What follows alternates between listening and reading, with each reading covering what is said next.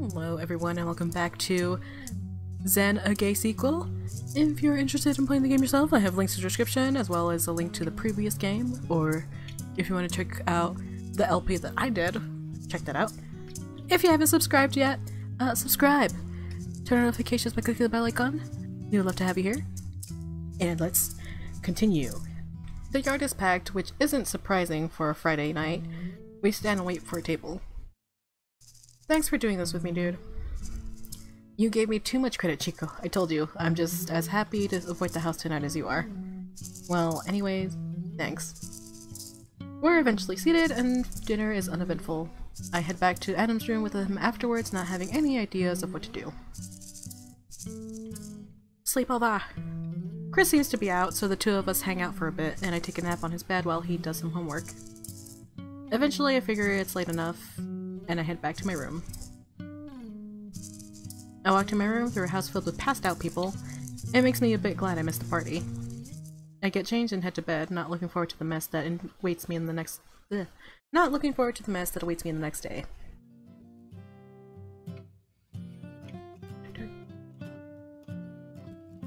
I wake up early Saturday morning, wondering what I should do with the day. Then I remember there was a party last night, and that I should probably help clean the place up today. Or I can make myself scarce and find something else to do today. Or cleaning. Or I could find Adam and Chris. I don't know. I don't know. So now we're gonna start cleaning downstairs. I get changed and prepare myself for the mess that lies ahead. I head downstairs. Most people seem to be passed out still from the party. I grab a trash can and start gathering up cans and cups.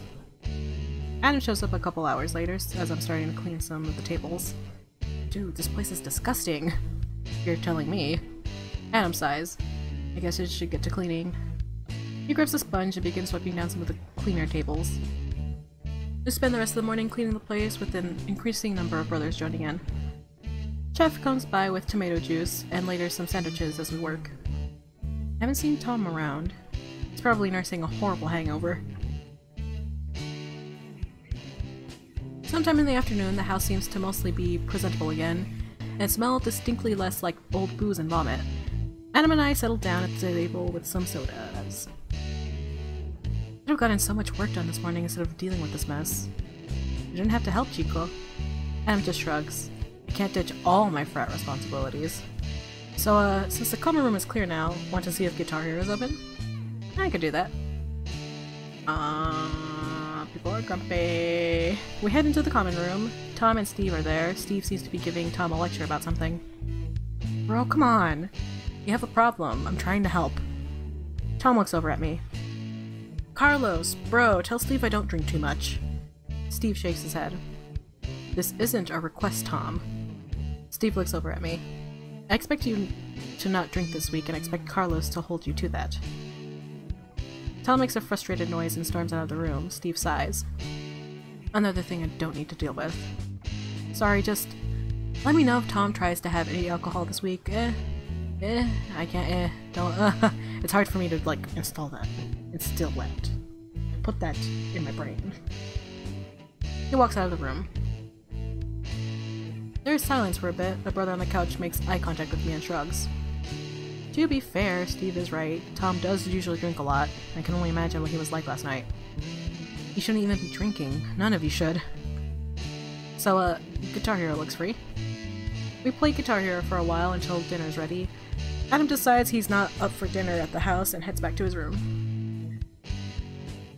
I grab a plate of food and find an empty seat. A few minutes later, though, one of the twins sits next to me and wraps her arm around mine.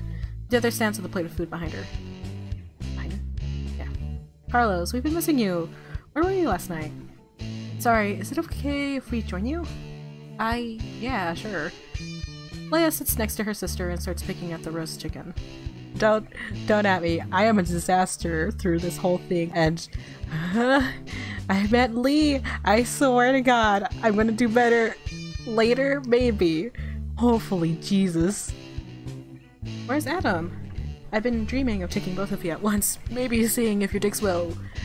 Ash, can we not do this right now? I just want to have dinner.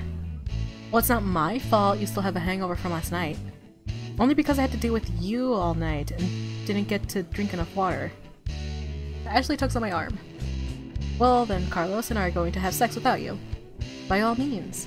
Come on, Carlos. I just want to eat right now. Don't do this to me, Carlos. Jesus effing Christ, what does a girl have to do to get laid around here? She storms off.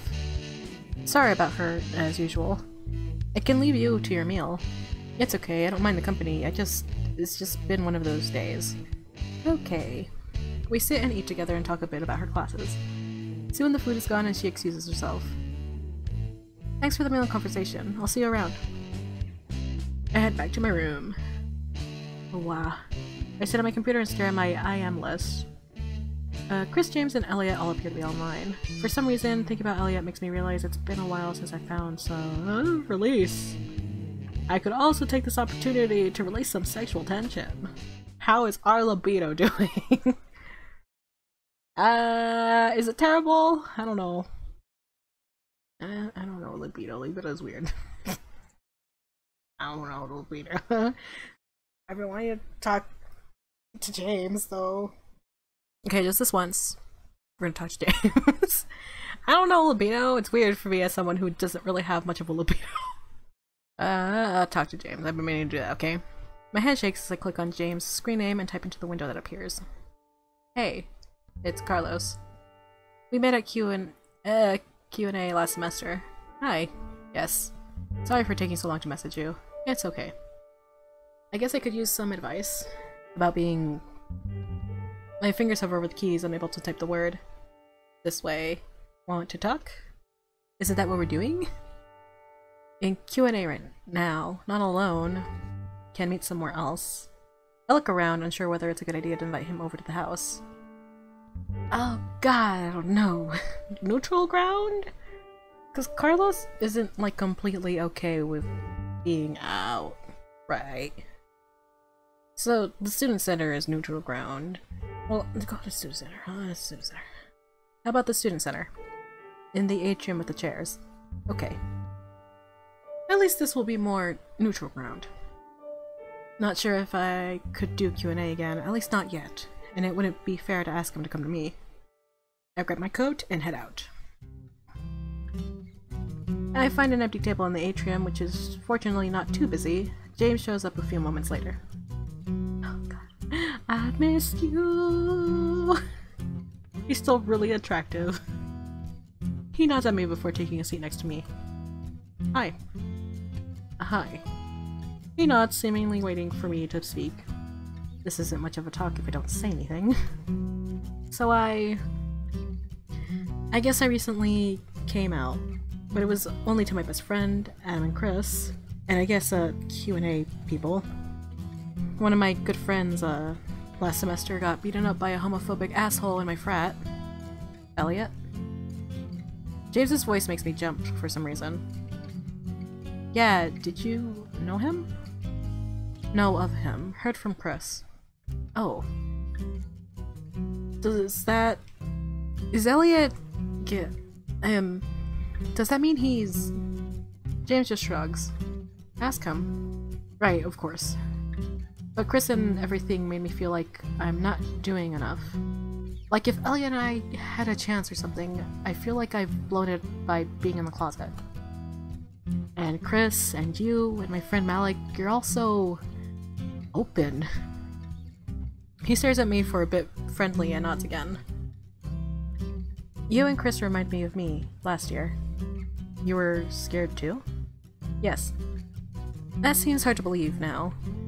He stares off into space. It took me a long time to accept myself. I could have passed as straight, after all I do like women. But that somehow felt like I would be denying a part of myself that mattered, and it took me a long time to come to terms with that. He smiles at me and it feels reassuring somehow. There is no right way to come out. There is no right way to be gay. Some people are like Dan, they don't care what anyone else thinks. I guess to a certain extent you have to be that way sometimes because the world isn't as accepting as it should be. But he lives his life that way and expects everyone else to, too. So come out in your own way, at your own pace. Don't let anyone dictate how or where or when you do it. That's up to you. And don't blame yourself for the past. Don't feel like you're letting people down by not being as out as you think you should be. If people have a problem with that, that's on them. And I'm sorry about Elliot. My parents wouldn't approve. That makes it harder. Gosh dang. You said you knew Malik. I would not have made the decisions he did in his position. I'm glad he did the right thing for him and he made it work, but it could have ended badly. Just like others shouldn't dictate when you come out, there is no shame in remaining closeted, including to family. Sometimes physical and financial well-being are more important. He shrugs. Not a good situation though. Sorry you're in it. I nod and stare at my hands. Thanks. But sometimes family surprises you. Not that you should take a risk if you're not sure. An image of Elliot's pellets. It's pellets! An image of Elliot's parents looking at me and Adam disapprovingly flashes into my head and I shudder involuntarily. I don't think that'll happen in my case, but it's nice to think about. In time they will understand. I hope so. And you have friends here who support you. Yeah. We sit there for a bit in silence. I'm not sure what else to say, but James doesn't seem like he has anything else for the moment. Thank you. You're welcome. Always happy to talk. Hope this helped. Should go, but Q&A Saturday morning if you want. He starts going like shorter sentences once he's like, I got my point across. He gets back to the Q&A room and I watch him go. Actually, that really did help me feel better about myself. Despite the cold, I walk around outside for a bit, collecting my thoughts before heading back to the house. By the time I get back to my room, it's late and I decide to head to bed. Sunday! Sunday! I wake up reasonably late on Sunday and head downstairs for breakfast. I see Tom sitting by himself at a table looking pretty unhappy. I grab some food and sit next to him. Hey dude. This is unfair, bro. I don't have a problem. Carlos's face is just like Adam slides into the seat next to me, surprising me. Drinking? I don't. Dude, you do drink a lot. Why are you all on my case, bro? I'm not the only one who drank at the party. You're just like Steve. He suddenly stands, picking up his still full plate. I don't need to be lectured, bro. Just leave me alone. He storms out of the room and Adam sighs. I really don't know how to deal with this, dude. It's not your responsibility to help Chico. I guess it's technically yours. Yes. Let's just eat. The rest of the breakfast is pretty quiet. So, what are your plans for the day? Hit the gym, see if there are board games, see what Adam's up to, hang around the house. See what Adam's up to since he's here. What are you going to do? Probably just getting some work done. Why, want to join me? Sure, why not? Are we just gonna be like Team Adam the whole time? It's not even gonna be like a romantic thing, it's just like gonna be like bros. Friendship. I need no romance. Dude, are you serious? Not that I want to discourage this, but let's go before I change my mind. Maybe bring a book or something. I quickly grab a book and follow Adam back to his room. You can probably use Chris's desk, although I don't know when he'll be back. I can just use your bed. Adam shrugs. If you can read like that, I guess. I make some room on Adam's bed and settle down with my textbook. A short while later, Chris walks in, notices me making some attempt at reading, and looks at me with a funny expression. Don't look at me like that, Chris, please. What? I study sometimes. He nods and sits down at the desk, typing at his computer. I attempt to return to reading, but my curiosity gets the better of me. So, how was breakfast? Chris looks over at me. It was fine. Ate with James. I love that bird. That sounds nice. The yard? He wants to make something. Oh my god, he wanted to make something! Huh? You could come eat breakfast at the house sometimes, or you two spend a lot of time together. I don't know which one to choose. No! Oh! We're not gonna... You two spend a lot of time together. Is this a jealousy-like option? Oh, forget it, we're gonna picking it. I guess. Dude, let him work. Right, sorry. I managed to get it into reading, and by the time Adam stands and stretches, it's lunchtime. I'm going to grab some sandwiches. Chris tosses his student idea at Adam, who catches it. Roast beef. Got it. Carlos? I'm going to eat at the house, or you know what I like, Chico. We're avoiding the house, I guess. You know what I like, Chico. 2 roast beef and a ham. Be back in a bit. So, Chris turns his chair and looks at me. His face. It's beautiful. I start to ask him about him and James, but the words stick in my throat. How's classes? They're fine. There's a big theory class that's really different. But he goes on about his class, and most of it goes over my head, but he seems really interested in the subject material. I don't know. And, sorry. I didn't mean to go on like that. No, he's cute! Dude, it's great that you're enjoying your classes. He nods. How are things with you? We could study together. Maybe that'd be some motivation. Adam is always on my case about not taking academics seriously. He nods. Adam reappears with some sandwiches, and puts one down on Chris's desk and one in front of me on the bed. Thanks, Chico. He smiles at me and sits back on his desk. So, how was the studying? Need me to quiz you? I see. I tried to do a good thing and now you're going to torture me for it. Adam laughs. I suppose that's fair. I hope you absorbed a lot of what you read though, if you're not going to classes. I've been to a few. Well, I guess that's better than nothing. Do I have to go to more classes for you, Adam? Oh, we eat our sandwiches. I'd say that was a fun morning, but it wasn't. But I guess it was productive. I'm glad you joined us. I'm glad you joined us, dude. I should head back though. My brain is studied out and I need to do something fun. Chris nods. I'll catch you later, dude. I grab my coat and head back to the house. I walk into the common room. Some brothers are playing Guitar Hero. I join them and Adam walks in a while later. Welcome back, Chico. Come to join the fun. Chris and I were going to see a movie, so I came back to see if you wanted to join us. God, it sounds like fun. Stick around for that. Now, let's go. Boys night. Great, should we just meet you there, or? I can be done with this. Let me grab my coat. It's just me and the boys. All the time. Chris is standing in front of the theater when we arrive, looking at the list of movies. Hey dude. This looks familiar. I guess we were just here. Catch and Release? Never heard of it. I don't know much about it, but it sounds like the most interesting thing on the list. Well, I can't say anything against it, so I guess we can try it. We buy our tickets and find seats. The theater is fairly full. Large popcorn and nachos. Anything else? No? I'm not getting you milk duds. Nacho sounds great, Chico. Thanks. Chris and I sit and watch this slideshow of ads on the screen.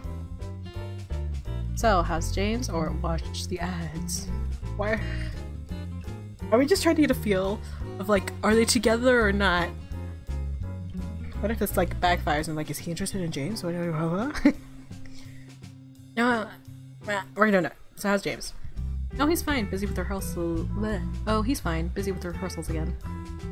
Is he ever not busy? Chris shrugs. It's nice he has something he's passionate about. But he still manages to make time for you. I swear he blushes. I help him run lines sometimes. Well, it's nice. It's like how Adam is always buried in a textbook, but we still hang out. Don't let James get too into his work though. Drag him out for some fresh air and a break sometimes. Yeah, that's good advice. Adam soon returns with the food. He hands me a large tub of nachos. Oh my god, I really want some theater nachos though. Thanks, dude. They were out of popcorn, so I just got a lot of nachos. I figured we should share them. Dude, how does a movie theater run out of popcorn? I don't know. I asked if they were making more, but the concessions guy didn't know. Well, I'm in the middle, so I guess I'll just hold them.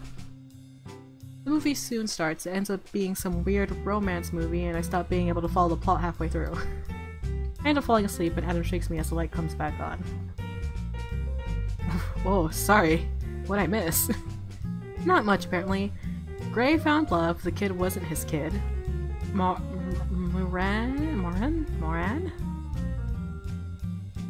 I don't know names. Got the money? I don't know. Sorry I suggested that. Dude, we knew nothing about it either. It's fine. So why catch and release? They went fishing and stuff. I think it was supposed to be a metaphor. Chris shrugs. Well, it's probably time for dinner anyway. Going in the house? Yeah, unless you want to grab something. Pizza? I should probably do some work. Pizza sounds good, or I think I'd get dinner at the house. We're avoiding the house. I'm committing to it. I'm committing to it! Pizza sounds good. We'll see you later then, Chris. Adam and I head to the yard. The restaurant is crowded as is usual for a Sunday. We stand just inside the doors waiting for a table. I hear we're supposed to have some unusually warm days next week. Dude, does that mean we can go swimming? Unusually warm is still like below 50s, dude. You're probably not going to want to do that. Dude, you're getting my hopes up. Carlos? Oh, look at them. They're tiny babies. Hannah and Jake look like they just walked in.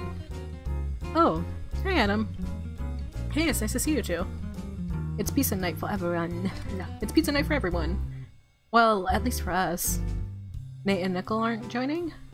No, Jake and I haven't had food for ourselves in a while. By ourselves.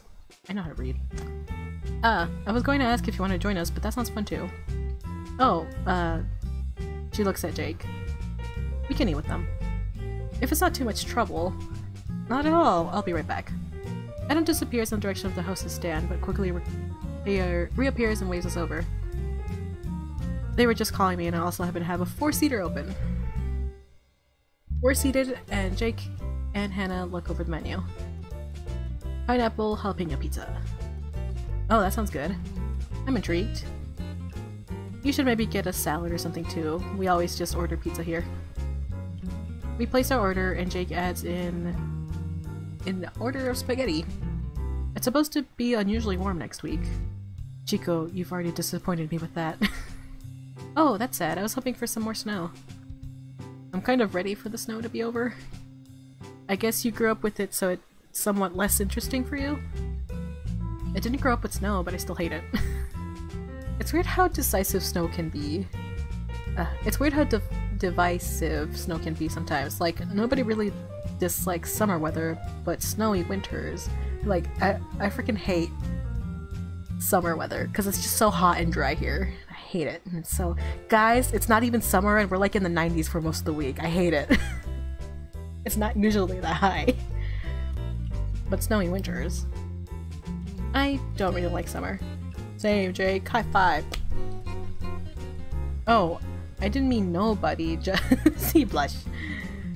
Well, good thing you're a CS major then. You got to study indoors in the air conditioning even once you're working. Yeah, I guess from that standpoint, winter doesn't matter too much either. Although you still have to get around in it. The conversation moves on from there, and the food arrives soon after. Everyone except Jake finishes eating after a bit, and we sit and watch him polish off the rest of the pizza and pasta. He pauses while grabbing the last slice. Oh, were you saving some of this? Dude, enjoy it. It's always impressive watching you eat. Pizza doesn't really reheat well anyway. They always say cold pizza is typical college. They always say cold pizza is a typical college thing, but I don't really see the appeal of it. Not to mention the danger of consuming pizza that's been left out for a while. Jake finishes the food and we split the bill. Well, I'm glad we ran into you. Likewise. Probably time to head back to the house. I'll see you tomorrow, dude. Yeah, I wish tomorrow wasn't Monday. Oh god, we got a plan. Frick. We'll stop here. Thank you everyone for joining me. If you're interested in playing the game yourself, links are in the description. Just so you know, I am playing a beta version. Yeah, if there's like a few like bugs or something that I run into, you're probably not gonna run into them. You'll be fine. Tell your friends. Share the love for this game, cause gosh dang, it is great. I love it so much. Definitely love being able to play as Carlos. And thank you to the Sims patrons. Thank you so much for your support. If you're interested in getting early access to videos and exclusive access to other things, check out my Patreon, links in the description. Hopefully I'll see you there, and I'll see you next time. Bye bye!